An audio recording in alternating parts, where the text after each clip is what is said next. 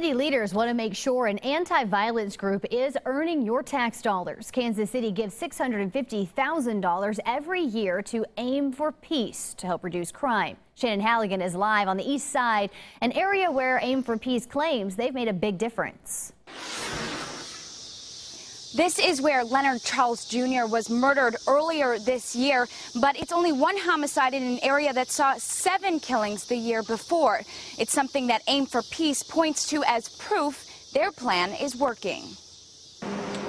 Covering 4 square miles on the east side, Aim4Peace says they create change by interacting with their neighbors. One of the biggest problems that our youth have today is not knowing how to handle their conflicts. If we don't begin to change our behavior and receptivity to violence, then we're not going to see a change in the numbers. But some counselors challenged the group to prove their effectiveness and how they're spending $650,000 of taxpayer money. Our staff is out in the street. I mean, that is one of the things that they have as a hallmark. They respond to shooting scenes in hospitals, sending their 14 employees with a message of conflict mediation.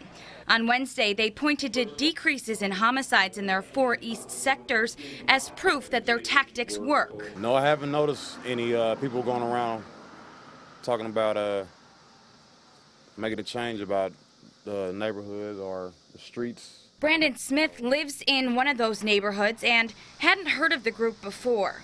But Tracy Cole with Aim4Peace points to their last event as a way they're making a difference. An event with Red Line riders, where just a couple of weeks before, 9 people were shot at an event for the motorcycle group. Although Red Line had an incident, I think that it showed very strongly that they were still supportive of the event, and we as an organization are about peace.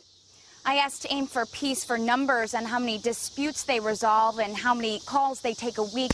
Right now, I'm still waiting on those results. Live in Kansas City, Shannon Halligan, 41 Action News.